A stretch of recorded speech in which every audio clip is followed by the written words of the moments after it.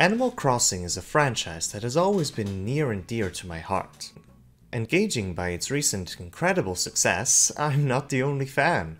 It has always had just a bit of building simulator, life simulator, and all these other small elements like the collection of furniture and expanding of your museum.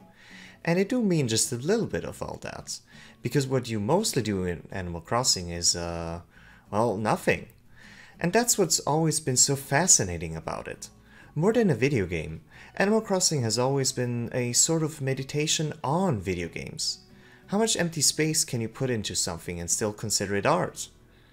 What Animal Crossing sells you is more of an experience, a mood, compared to other games who try to hook you with satisfying progress or a story. Now, there has always been a general goal in Animal Crossing, that being the expanding of your house as much as possible, and paying off the ridiculously high loans to Tom Nook. This was always supposed to be a sort of unreachable goal in the horizon. Motivating the player to continue playing, yes, but being more of a long-term goal more than anything. For more casual fans of the franchise, this has always been a point of contempt. Why play a game that actively wanted to waste your time and keep you grinding for as long as possible? This criticism was eventually taken to heart with the last entry in the franchise, Animal Crossing New Leaf, which sped up the progression considerably and allowed for the expanse and decoration of your city through a bustling and lively shopping mall. I personally played this game over many years, and always enjoyed coming back to it for its large variety of activities.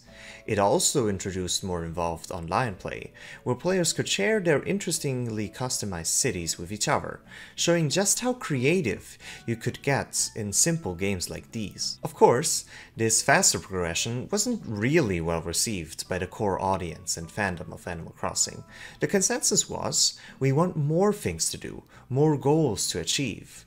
With Animal Crossing New Horizons for the Switch, which came out last month, the criticism of the core audience was taken to heart.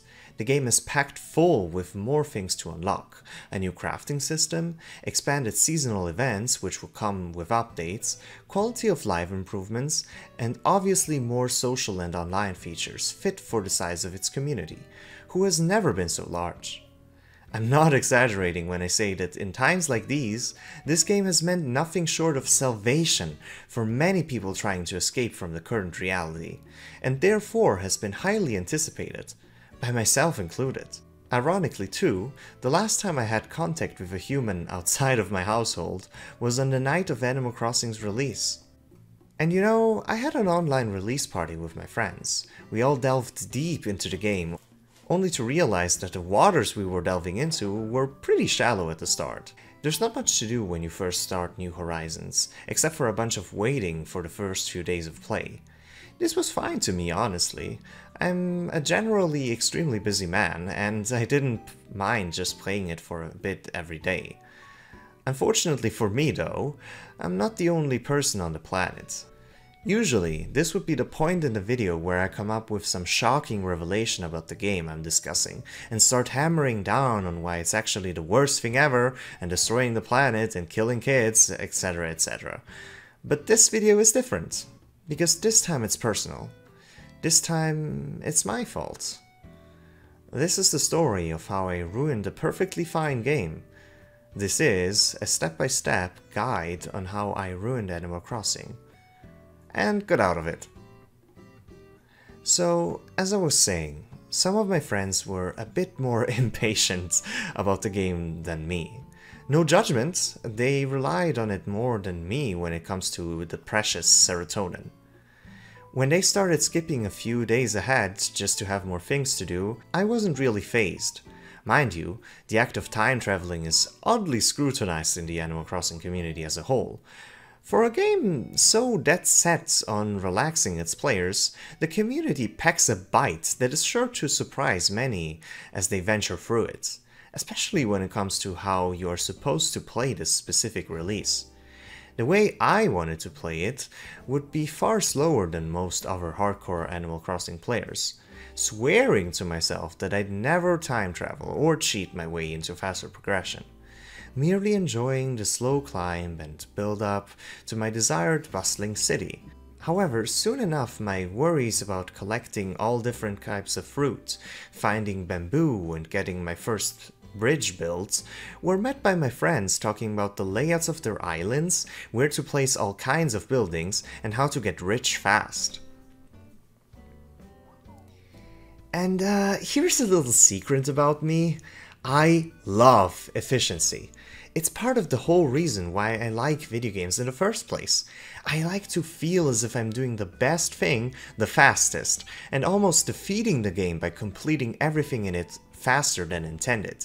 So it might not come as a surprise when I say that hearing about all this made me nervous. While my friends and the people online were becoming billionaires on the Wall Street turnip stock market, I was selling weed, yes, and seashells just to complete some arbitrary achievements and earning next to no money. This was the first dent when it came to my motivation to play the game. The next one followed up just a few days later. March was ending, and with it, many kinds of insects and fish would disappear and become unavailable for many months. Since I was planning on meticulously collecting each one, I asked my friends for more information on which ones I should try and get. They weathered through hours of grinding and frustration to get all of them, and this already scared me off. All this sounded really stressful. But sure, I'll try. I'm in quarantine, what else do I have to do, right? Well, after 2 full days of trying to get a fish and failing, I was feeling pretty burned out.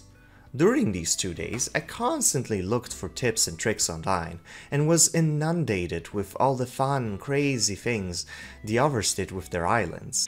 They all looked gorgeous and were styled so creatively, which brought the harrowing reality of how long it would take me to get there even closer. I started feeling stressed whenever I booted up the game, and therefore playing it less and less. I was embarrassed when I went to visit my friends' islands, and even more so when they visited mine.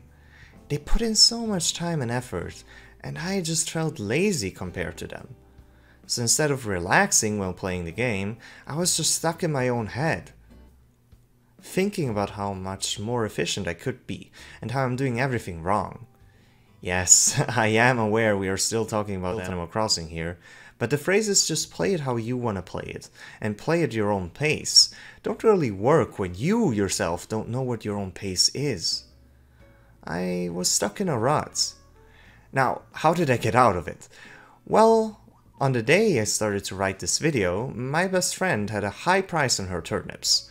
I just kept buying turnips and selling them on her island and got rich, never having to worry about money or efficiency again. In a way, this allowed me to play Animal Crossing like I've always played it. Just talk to animals, eat fruit, buy clothes, and collect fossils and insects. It was once again the experience I've always had with these games. I just had to have a little extra crisis to get there. So then, what can you take away from this video? Well, mainly, I just want you to know that the fun in games is subjective, and can come and go in unexpected ways. And also, maybe listen to what other people are doing sometimes, even if it's something you yourself probably deem beneath you. Who knows, it might be exactly what you need right now.